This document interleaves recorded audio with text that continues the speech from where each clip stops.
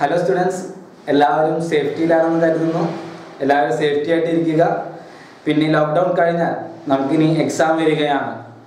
എക്സാമിന് മുന്നേ നിങ്ങളെ റിവൈസ് ചെയ്യാൻ വേണ്ടി പ്രസിഡൻസി ചെയ്യുന്ന അടുത്ത ക്ലാസ്സാണ് അക്കൗണ്ടൻസി എന്ന് പറയുന്നത്. നിങ്ങൾ വിചാരിക്കുന്ന പോലെ ടഫ് ഒന്നുമല്ല, സിമ്പിളാണ്. ഓക്കെ, നോക്കാം. ആദ്യമായി നേരിട്ട് ചാപ്റ്റർ ഒന്നും ചെറിയൊരു ഇൻട്രൊഡക്ഷൻ നൽകി പ്രധാനപ്പെട്ട കാര്യങ്ങൾ മാത്രം പറഞ്ഞു പോവാം. ഓക്കെ ആണോ? പ്രോബ്ലം മാത്രം റിവൈസ് ചെയ്യുന്നത്, മനസ്സിലായിട്ടില്ലെങ്കിൽ കൃത്യമായിട്ട് ഒന്നും കൂടെ കേട്ട് എന്നിട്ട് മനസ്സിലാവുന്നില്ലെങ്കിൽ കോൺടാക്ട് ചെയ്യാം. ഓക്കെ, അക്കൗണ്ടൻസി എന്ന് പറഞ്ഞാൽ ഡെഫിനിഷനിൽ പറയുന്നത് പോലെ തന്നെ ഒരു ആർട്ടാണ്, കലയാണ്. ഓക്കെ ആണോ? ഒരാൾ ഇരുന്നിട്ട് ട്രാൻസാക്ഷൻസ് ഒക്കെ എഴുതുന്നു, എന്നിട്ട് അക്കൗണ്ടന്റ് ആകുന്ന ആൾ ട്രാൻസാക്ഷൻ ഒക്കെ എഴുതി ആ ആൾ തയ്യാറാക്കുന്ന ബുക്സ് ഓഫ് അക്കൗണ്ട് ഒരുപാട് ആൾക്കാരെ ഇൻഫർമേഷൻ ചെയ്യാം. ഫസ്റ്റ് ചെയ്യുന്നത് ഓണേഴ്സിനെ ഇൻഫർമേഷൻ ചെയ്യുന്നു. ഓക്കെ, രണ്ടാമത് ഇൻഫർമേഷൻ ചെയ്യുന്നത് ബാങ്കേഴ്സിന് ഇൻഫർമേഷൻ ചെയ്യുന്നു. മൂന്നാമത് ആരും ഇൻഫർമേഷൻ ചെയ്യുന്നു, ഗവൺമെന്റിന് ഇൻഫർമേഷൻ ചെയ്യുന്നു. പിന്നെ എംപ്ലോയീസിന് ഇൻഫർമേഷൻ ചെയ്യുന്നു. പിന്നെ കസ്റ്റമേഴ്സിന് ഇൻഫർമേഷൻ ചെയ്യുന്നു. പിന്നെ ക്രെഡിറ്റേഴ്സിന് ഇൻഫർമേഷൻ ചെയ്യുന്നു. ഇത്രയേ ഉള്ളൂ. ഒരാൾ അക്കൗണ്ടൻസി തയ്യാറാക്കി കഴിഞ്ഞിട്ട് ബിസിനസ്സിൽ ഒരു അക്കൗണ്ടന്റ് ഉണ്ടാകും.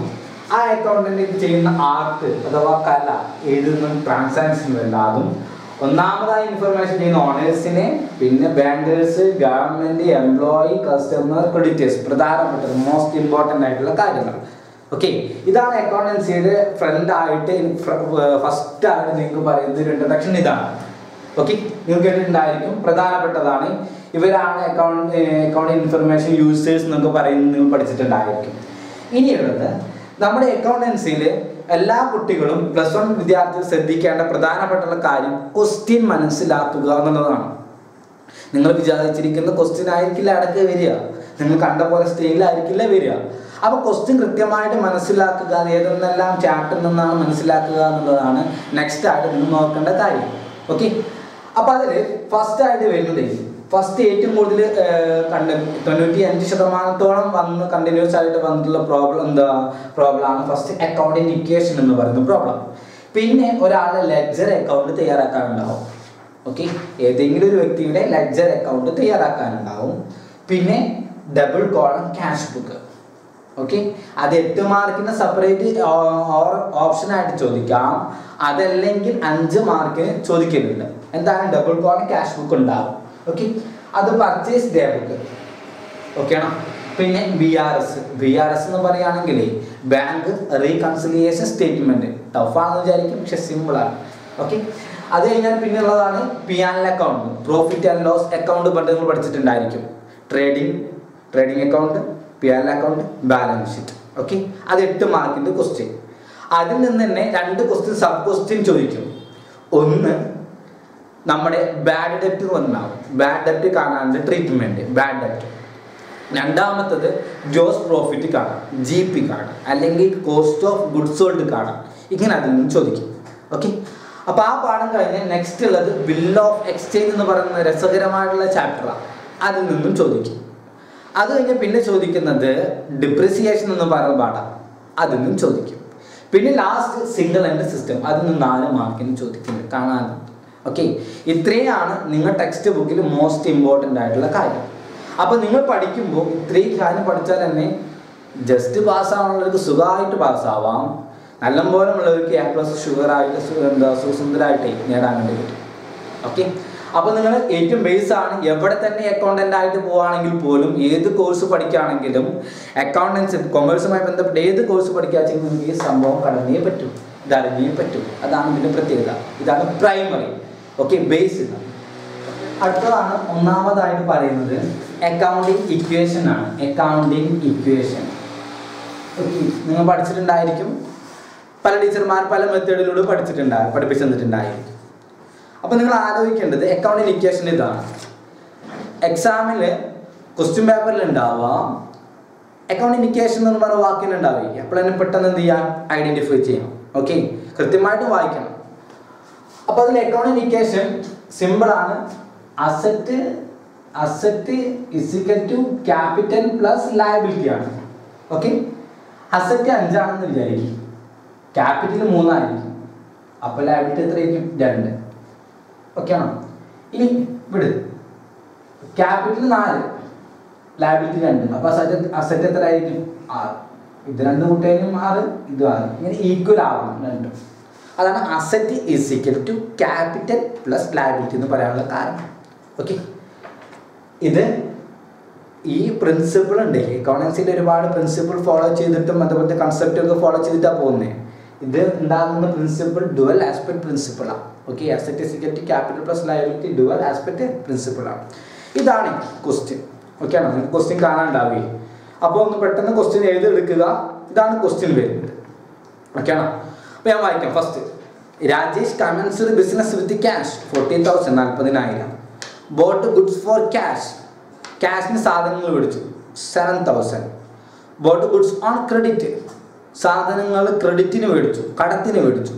ഓക്കെ, അടുത്ത് പർച്ചേസ് ഫർണിച്ചർ, ഫർണിച്ചർ വാങ്ങിച്ചു. Paid to cash, paid to creditors, ക്രെഡിറ്റേഴ്സിന് പൈസ കൊടുത്തു. റിസീവ്ഡ് ഇൻട്രസ്റ്റ്, ഇൻട്രസ്റ്റ് കിട്ടി.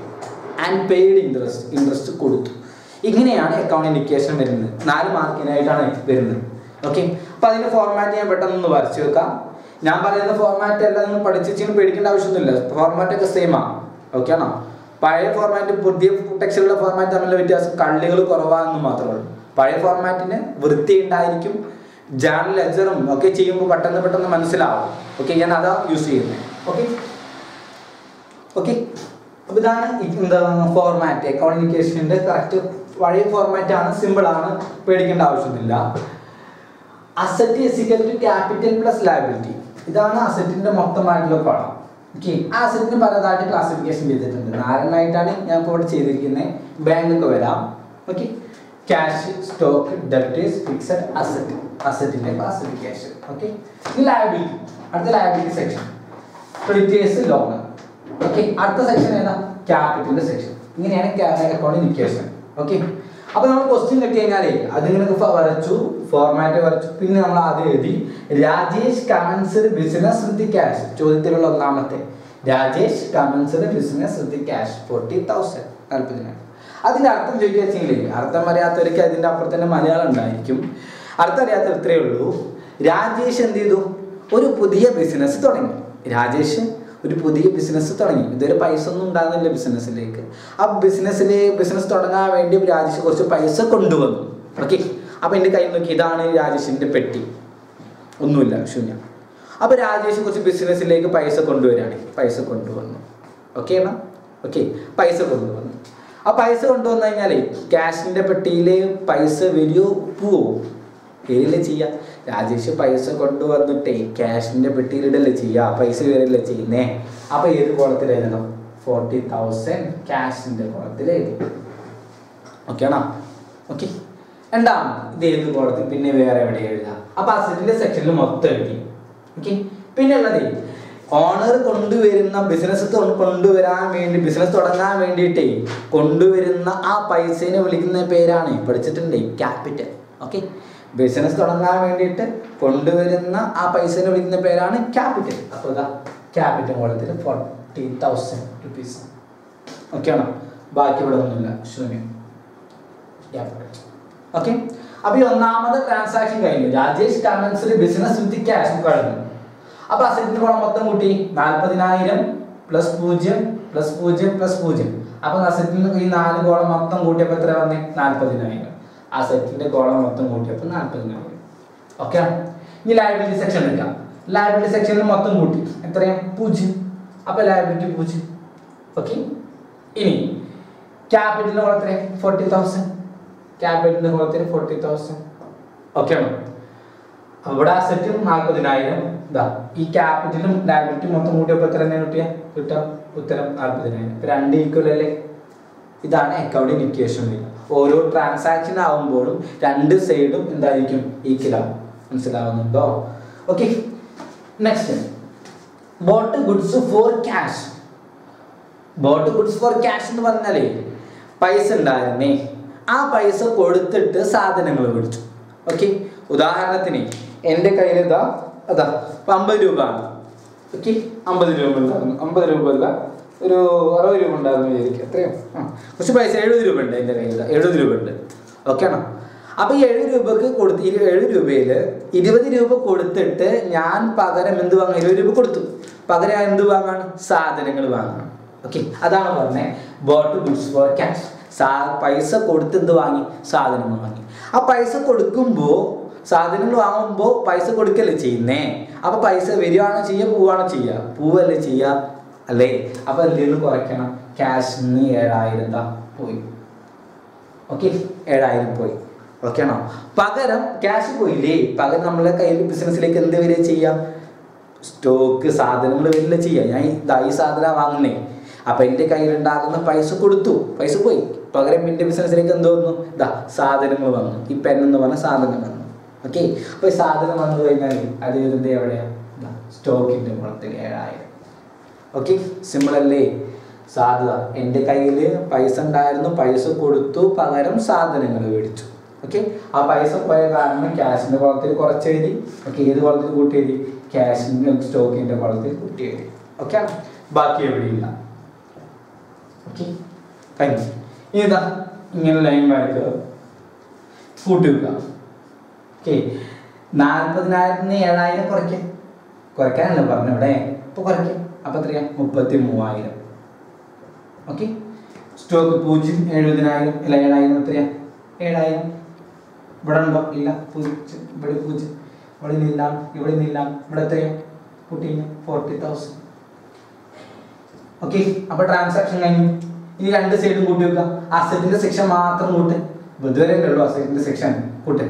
33,000 പ്ലസ് 7000 40,000 പ്ലസ് 0 0 പ്ലസ് 0 മൊത്തത്തിൽ വരെ 40,000. അസറ്റിന്റെ കോളം മൊത്തം കൂട്ടി 40,000 കിട്ടിയിട്ടുണ്ട്. ഓക്കെ, ഇനി ലയബിലിറ്റി സെക്ഷൻ മാത്രം എടുക്കുക. കൂട്ട് 0 ലയബിലിറ്റി സെക്ഷൻ മൊത്തം 0.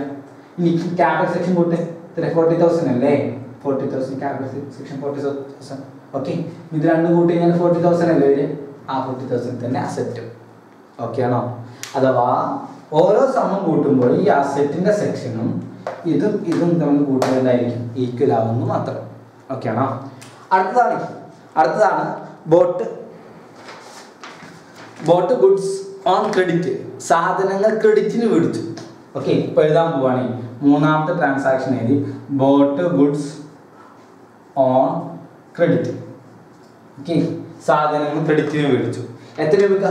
5,000 രൂപയ്ക്ക് മേടിച്ചു. 5,000. അപ്പോൾ ശ്രദ്ധിച്ചേക്കണം, 5,000 രൂപ സാധനങ്ങൾ മേടിക്കുമ്പോഴേ എൻ്റെ കയ്യിൽ ഇപ്പം 70 രൂപ ഉണ്ട്. ഞാൻ കടത്തിന് മേടിച്ചു, സാധനം മേടിച്ചു.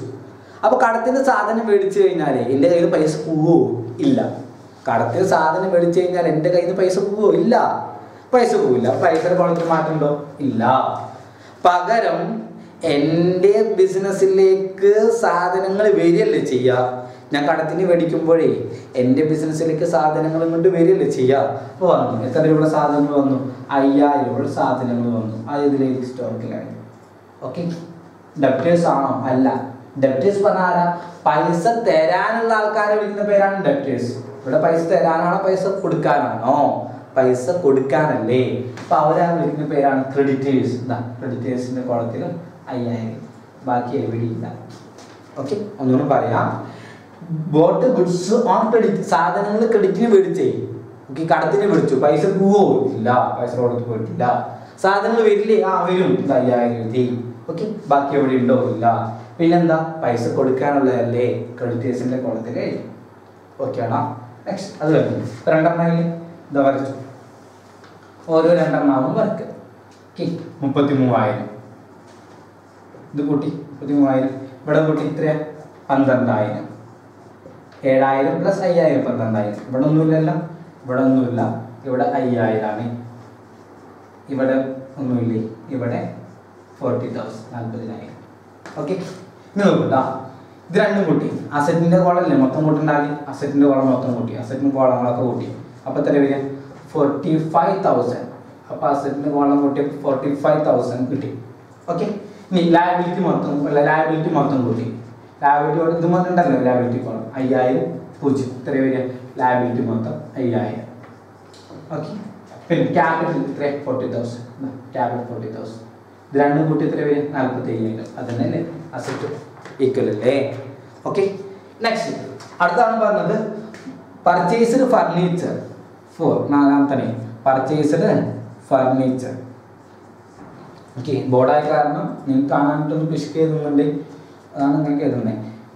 പർച്ചേസ്ഡ് ഫർണിച്ചർ എത്രയാ? 9,000 rupees. ഫർണിച്ചർ മേടിച്ചു. ആ ഫർണിച്ചർ മേടിച്ചു കഴിഞ്ഞാൽ എൻ്റെ കയ്യിൽ നിന്ന് പൈസ വരൂ. പർച്ചേസ്ഡ് ഫർണിച്ചർ എന്നല്ല പറഞ്ഞേ, ക്രെഡിറ്റ് ഒന്നും പറഞ്ഞിട്ടില്ലല്ലോ, കടത്തിനാണോ? അല്ല. അപ്പോൾ എൻ്റെ കയ്യിൽ ഉണ്ടാകുന്ന പൈസ പോവുക ചെയ്യുക. എൻ്റെ കയ്യിൽ 70 രൂപ ഉണ്ട്, 70 രൂപ ഉണ്ട്. ഓക്കെ, ഞാനിതാ 20 രൂപക്ക് ഫർണിച്ചർ മേടിച്ചേ, എന്താ പൈസ പോയില്ലേ?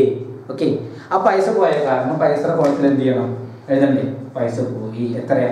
9,000 രൂപ പോയി. പകരം എന്താ വന്നേ? 9,000 പോയി, പകരം എന്ത് വന്നു? ഫർണിച്ചർ വന്നില്ലേ? അപ്പൊ ഫർണിച്ചറിന്റെ കോളത്തിൽ എഴുതാം. ഫർണിച്ചറിന്റെ കോളം ഉണ്ടോ നോക്കുക? ഇല്ല. അപ്പൊ എന്ത് ചെയ്യും? ഫർണിച്ചർ എന്ന് പറഞ്ഞാൽ ലോങ് ടൈമിലേക്കുള്ള അസറ്റാണ്. ഒരുപാട് വർഷം, അല്ല 1, 2, 3 വർഷമൊക്കെ ഉപയോഗിക്കുന്ന അസറ്റാ. അങ്ങനത്തെ അസറ്റിന് വിളിക്കുന്ന പേരാണ് ഫിക്സഡ് അസറ്റ്. എന്താ വിളിക്കുക? Fixed asset. ഓക്കെ ആണോ? ആ ഫിക്സഡ് അസറ്റിന്റെ അടിയിൽ എഴുതി എത്രയാ? 9,000.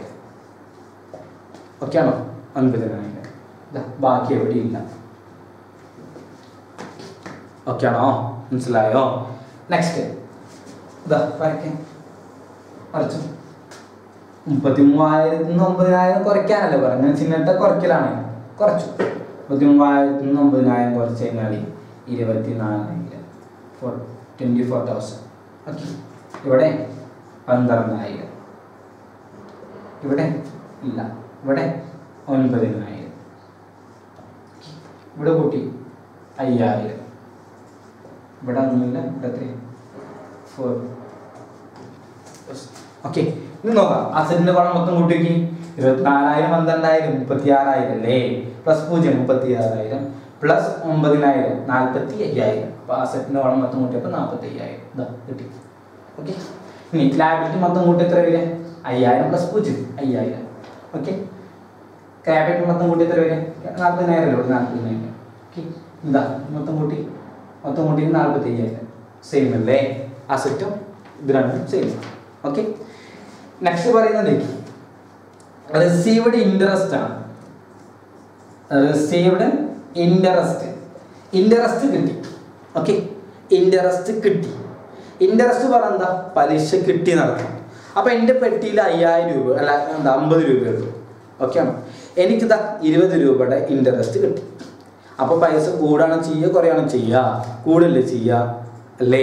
50 രൂപ ഉണ്ടായിരുന്നു, ഇത് 20 രൂപ കൂട്ടി, അപ്പൊ 70 അപ്പൊ ഇൻട്രസ്റ്റ് കിട്ടാന്ന് പറഞ്ഞാൽ പൈസ ക്യാഷ് കൂടാനല്ലേ? അപ്പൊ ക്യാഷിന്റെ കുളത്തിൽ എഴുതി എത്രയാ? 600. ഇൻട്രസ്റ്റ് 600 ആയ കാരണം 600. ഓക്കെ, സ്റ്റോക്ക് ആണോ? അല്ല. ഡെപ്റ്റേഴ്സ് ആണോ? അല്ല. ഫിക്സഡ് അസറ്റ് ആണോ? അല്ല. ക്രെഡിറ്റേഴ്സ് ആണോ? അല്ല. ലോൺ ആണോ? അല്ല. അപ്പൊ നമ്മൾ ഇവിടെ കൂട്ടും ക്യാപിറ്റൽ. ഓണേഴ്സിന്റെ കൂട്ടും. ഓണേഴ്സ് ഫണ്ടിന്റെ ഇതിൽ. ഓക്കെ, കാരണങ്ങളുണ്ട്, സമയമില്ലാത്തതുകൊണ്ട് അത്ര മാത്രം. ഓക്കെ ആണ്? ഓക്കെ, അപ്പൊ നമ്മൾ ശരി. ഇനി കൂട്ടുക 24,600 ഇത് രണ്ടും കൂട്ടി 12,000. ഇവിടെ ഒന്നുമില്ല. 9,000 5,000 ഒന്നുമില്ല. അടുത്ത് 40,600. ഓക്കെ, ഇവിടെ 40,600 ആവില്ലേ? ക്യാപിറ്റൽ 40,600. ഓക്കെ, ലാബിലിറ്റി എത്ര? 5,000. അസറ്റിന്റെ കോളം മൊത്തം കൂട്ടി കഴിഞ്ഞാൽ എത്രയാണ്? 55,600. ഓക്കെ ആണോ? ഓക്കെ, നെക്സ്റ്റ് ലാസ്റ്റത്തെ 6ാമത്തെ പെയ്ഡ് സാലറി അല്ലെങ്കിൽ പെയ്ഡ് റെന്റ് എന്നൊക്കെ വരും, അല്ലെങ്കിൽ പെയ്ഡ് കമ്മീഷൻ എന്നൊക്കെ വരും. ഓക്കെ, പെയ്ഡ് പൈന ഉദാഹരണത്തിന് പെയ്ഡ് സാലറിക്ക് പകരം റെന്റ് ആവാം, ഇനി എന്തോ ആവാം. ഓക്കെ, അതിൽ എത്രയാ പറയുന്നത്? 600 ആണ് എനിക്ക്. അപ്പൊ നമ്മുടെ കയ്യിൽ, എൻ്റെ കയ്യിൽ 70 രൂപ ഉണ്ട്. അതിൽ 20 രൂപ സാലറി കൊടുത്തു. 20 രൂപ സാലറി കൊടുത്തു. ആ പൈസ കുറയാണ് ചെയ്യുക, കൂടാണ് ചെയ്യുക? എൻ്റെ കയ്യിൽ ഉണ്ടാകുന്ന 70 രൂപയിൽ 20 രൂപ പോയി കഴിഞ്ഞാൽ ബാക്കി 50 അല്ലേ? പൈസ കുറയല്ലേ ചെയ്യുക അല്ലേ? ആ പൈസ കുറഞ്ഞു. എത്ര കുറഞ്ഞു? 600 കുറഞ്ഞു. ഓക്കെ, സ്റ്റോക്ക് ആണോ? അല്ല. ഡെപ്റ്റേഴ്സ് ആണോ? അല്ല. പിന്നെ ഫിക്സഡ് അസറ്റ് ആണോ? അല്ല. ക്രെഡിറ്റേഴ്സ് ആണോ? അല്ല. ലോൺ ആണോ? അല്ല. ഏതാ? നമ്മൾ ഇതിൽ നിന്ന് ഓണേഴ്സിന്റെ ഫണ്ടിൽ തന്നെ കുറയ്ക്കും. ഓക്കെ, ഇനി കൂട്ടുക 24,000 12,000 0 9,000 5,000 ഇപ്പം എല്ലാം കഴിഞ്ഞു. നമ്മുടെ ക്വസ്റ്റ്യൻ മൊത്തം കഴിഞ്ഞു. ഓക്കെ ആണോ? ഇനി നമുക്ക് ചെയ്ത് വെക്കാം. ഓക്കെ, കൂട്ടി വെക്കാം. ആസെറ്റിൻ്റെ കോളം മൊത്തം കൂട്ടി. ആസെറ്റിൻ്റെ കോളം മൊത്തം കൂട്ടി. ഓക്കെ, അപ്പോൾ എത്ര വരിക? 45,000. ഓക്കെ, ലയബിലിറ്റി മൊത്തം കൂട്ടി. ലയബിലിറ്റിയുടെ കോളം ഇത് രണ്ടും കൂട്ടി. അപ്പോൾ എത്രയാണ്? 5,000. ക്യാപിറ്റൽ കൂട്ടി. എത്രയാണ്? 40,000. ക്യാപിറ്റൽ 40,000 അല്ലേ? ക്യാപിറ്റൽ 40,000. 40,000. ഓക്കെ, 45,000. ഇത് എത്രയാണ്? 45,000. ഇതാണ് അക്കൗണ്ടിങ് ഇക്വേഷൻ. അപ്പോൾ ഇങ്ങനെയാണ് ഈ ക്വസ്റ്റ്യൻ ചെയ്യുക. അപ്പോൾ ഇത് കണ്ടിട്ട് പേടിക്കേണ്ട ആവശ്യമൊന്നുമില്ല. ഇതാണ് ഞാൻ അധികം ചൂസ് ചെയ്യുന്നത്. കാരണം ജേണൽ എഴുതാനും ലെഡ്ജർ ചെയ്യാനും അതേപോലെ തന്നെ P&L അക്കൗണ്ടൊക്കെ ഒരുപാട് യൂസ് ചെയ്യുന്നുണ്ട്. ഓക്കെ ആണോ? അപ്പോൾ ഇത് പഠിക്കുക മാത്രമല്ലേ, പഠിക്കാൻ ബുദ്ധിമുട്ടുള്ള കുട്ടികൾ പോലെ തന്നെ ഈ ഒരു മെത്തേഡിലൂടെ സിമ്പിളായിട്ട് അക്കൗണ്ടൻസി പഠിച്ച് ഇഷ്ടപ്പെട്ട് ചെയ്തുള്ള ഒരു അനുഭവമുണ്ട്. അതുകൊണ്ടാണ് ഇത് യൂസ് ചെയ്യുന്നത്. ഓക്കെ ആണോ? അപ്പോൾ ഇത് ട്രൈ ചെയ്യുക. ഓക്കെ, പഠിക്കുക. സിമ്പിളാണ്. ഇത്രയേ ഉള്ളൂ. അസറ്റ് ഇതാ ഇങ്ങനെ എത്ര സെക്ഷൻ. ഓക്കെ ആണോ? Liability 2 section. ക്യാപിറ്റൽ. ഓക്കെ ആണ്? Asset is equal to capital plus liability. അപ്പോൾ ഈ ക്വസ്റ്റ്യൻ അക്കൗണ്ടിങ് ഇക്വേഷൻ എന്തായാലും വരും. 95% വരും. പഠിക്കണം, വെറുതെ കളയരുത്. നിങ്ങൾക്ക് കിട്ടുന്ന അവകാശമുള്ള മാർക്കാണ്, കളയരുത്. ഓക്കെ.